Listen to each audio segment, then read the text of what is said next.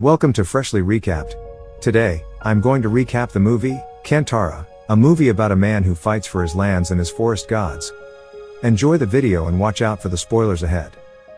The movie begins with a flashback to 1847, where we meet a king, who despite all the riches in his life, is not at peace with himself. So he leaves his kingdom, and visits many holy places and meets as many teachers in his realm in search for meaning and peace in his life. But he does not find the answers he is looking for. While returning to his kingdom, he enters a forest and hears the sound of gugara, a local musical instrument, and follows the sounds. He reaches a patch of a land in the middle of the forest where he finds a sacred stone. Oddly enough, he finds the answers he is looking for all this while and drops his sword. Later, when he asks the villagers for the holy rock to take home with him, he finds out that the rock is protected by Panjali Deva, living inside a shaman who protects the villagers living there. So, the king makes a deal with Panjali to take the stone with him in exchange for donating a large portion of his land to the villagers. However, Panjali warns the king that should his descendants ever try to reclaim the land, they will face the wrath of Gulaga Deva, a fierce spirit who is Panjali's companion. The movie then shifts to 1970, in the middle of the Kola festivities in the village, where the king's descendant tries to persuade a Buddha Kola performer, who is possessed by Panjali, to make the villagers give up their land. The performer refuses and warns him that he will die of blood vomiting if he attempts to do so.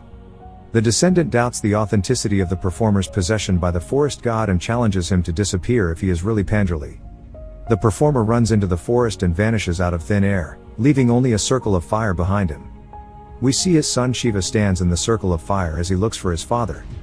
Soon thereafter, as predicted, the descendant of the king dies mysteriously a few months later. Now in 1990, we meet Shiva in the middle of a buffalo's race competition. He is now an adult since the day his father disappeared in the forest. When having clearly won the competition he is denied his first prize, he confronts the showrunner and beats the men of local landlord Devendra, who is also the descendant of the king. We come to know Shiva has all the vices of a brute man. He is a gambler, a womanizer, a ganja smoker who likes to get high, and hunts for wild pigs in the forest in his spare time. Having denied his medal, he goes to Devendra's house, who gets him drunk and gives him the medal he clearly won earlier.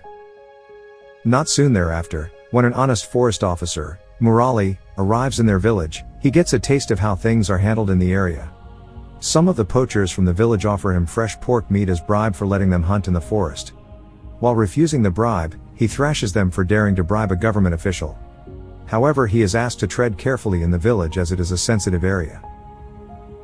We further come to know Murali is tasked by the government to help convert the villagers' land into a forest reserve, so the trees and animals in the forest can be better protected.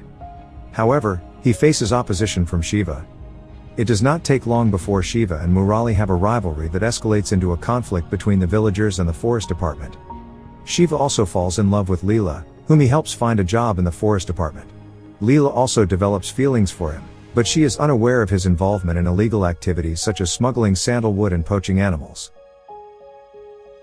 Later at night, as the villagers are in the middle of their Kola festival, we come to know when his mother asks him to show interest in the custom, Shiva is not interested in doing Kola, and would rather have his younger brother Guruva perform it, after what has happened to his father.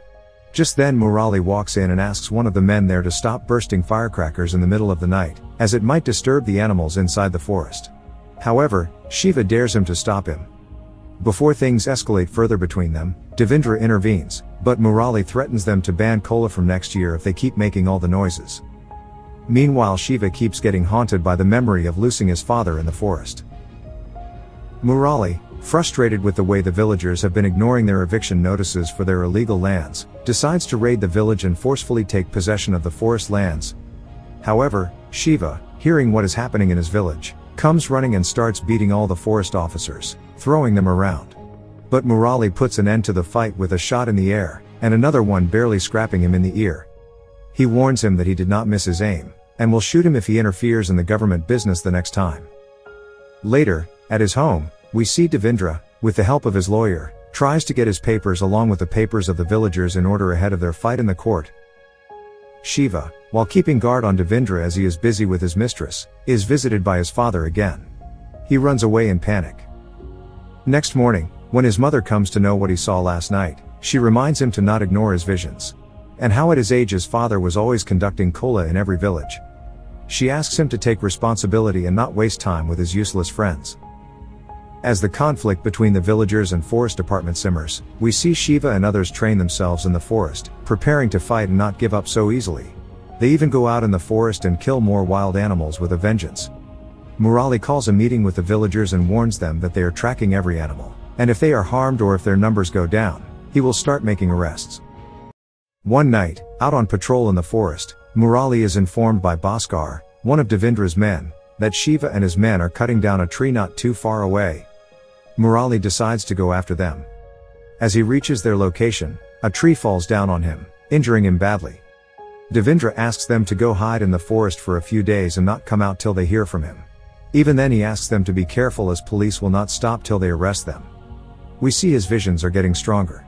Shiva again dreams about his father while lying on the same spot. Murali, now fully recovered from his injury, decides to go after Shiva. It does not take him long to find and arrest them all, as they are all try to visit their families. Soon thereafter, we see them punished by the court and thrown in jail for crimes against violating provisions of Forest Conservation Act. Later that night, Guruva, after hearing the sounds of Gugara, calls Devindra and begs him to help his brother get out of jail. He further tells him he senses some bad omen for him. Devindra meets him the next day on his way to his plot of land and asks him to hop on his car as he wants to discuss something with him. We see the village ironsmith Madhav sees them leave together. Later at night, we see a car drop the body of Guruva by his house as villagers gather around his body, unable to understand. Back in the jail, Shiva is visited by the vision of his brother crying at his cell as he gets the premonition of something being wrong at his home. Next morning, Devindra comes to the village and even steps inside Shiva's home to offer his sympathy for the loss of Guruva. He offers his mother all his help in catching the murderer and bringing him to justice, whoever it may be. Sometime later, Leela, while visiting Shiva in jail, informs him about the death of his brother, as he comes to know how he was murdered and his body thrown at their doorstep. Shiva mourns his loss. While waiting for the response of the villagers anticipating their cooperation, finally, Murali is surprised to receive a reply from Devindra, and comes to know that all the forest lands have now been transferred in the name of Devindra. He goes to the Lands Records Office and verifies the authenticity of the documents and finds it to be true. Later, he confides with Rajiv, another landlord, that now the only hope is his request for the conversion of lands into forest reserve. Once that is approved by the department, all of Devindra's documents will be invalid and he has to fight it in the court. Unbeknownst to Murali, one of his assistants unhooks the receiver at his office and calls Devindra. And Devindra hears everything he said. In any case, they decide to release Shiva as they will need him now. Later, as Devindra narrates a supposedly story to his son, we come to know it was him who killed Guruva. That day when he picked him up in his car, he took him to a big tract of his lands and offered him a piece of it if he helped him convince the villagers to transfer his ancestral land back to him. Convinced, as a living embodiment of Panjali Deva, the forest deity, people would listen to him.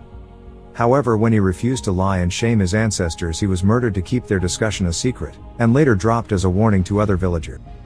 Once out of jail, because of Rajiv, Shiva finds out Devindra is calling him to his home. There, he throws him a big party for getting out of prison. He also apologizes him for being late to get him out before Rajiv and then warns him to stay away from him, as he is nothing but trouble for the village.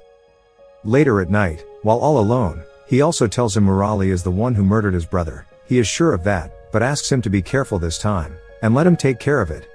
Shiva tells him it's his personal matter now and he is the one who should take care of it. After Shiva leaves, Devindra washes his hands, as if he has touched a mad dog, and asks his men to follow him and leash him once he has killed Murali. However, Shiva in a twist goes to the ironsmith for a quick joint to soothe his nerve, who rolls him one for an old time's sake. As they smoke it up, high as a kite, Madhav tells him he saw Devindra with Guruva that day he was murdered in his car as he went. But he did not see Guruva with him in the car when he returned and found it strange. Now after finding the truth, he then goes to Devindra's house, and without an invitation, joins him at the table. He informs him he is now a free agent and does not work for him anymore. After he leaves, Devindra asks Bhaskar to gather all the men, and as a king, his time has come to claim what is rightfully his. While returning home, Shiva is again visited by the ghost of his father as he crashes his bike in the middle of the road. He sees a wild pig staring at him from inside the forest and decides to follow it. Soon, he arrives at the same spot where his father had disappeared years ago. There, he hears his father's voice who offers to show him the past and the future. Back in the village, they come to know that Devendra is now the owner of their lands. Murali gives them hope that once the lands are declared reserve forests, they can have a chance to negotiate with the government and can keep their lands. He also extends his full support in the matter. We see Shiva too has arrived. When he tells everyone that Devendra, their landlord and well-wisher, is the one responsible for killing Guruva, everyone is shocked. They all offer to see him at his place for a duel. But he stops them from going anywhere, as we see truckloads of people heading towards their village with weapons and tiki torches. Soon the lights go out as Devendra arrives with his men who have now surrounded the village. He reminds them his ancestor made a mistake in letting them stay in these lands in exchange for a rock. He asks them to take their rock and start evicting the place as the lands belong to him now. Sometime during the long fight we see Shiva gets beaten down by Devendra's men. But the Panjali Deva shows himself again, and injects strength in his body. Now possessed with supernatural powers, shouting loudly, Shiva manages to go after Devendra's men one by one and kill them all, as Devendra watches in horror. At last he goes after Devendra and kills him too. The movie ends as Shiva too follows his father's steps into the jungle and disappears, leaving a circle of fire behind him. If you like this video, don't forget to subscribe to the channel and hit the notification bell for more of these videos in future. Thanks for watching.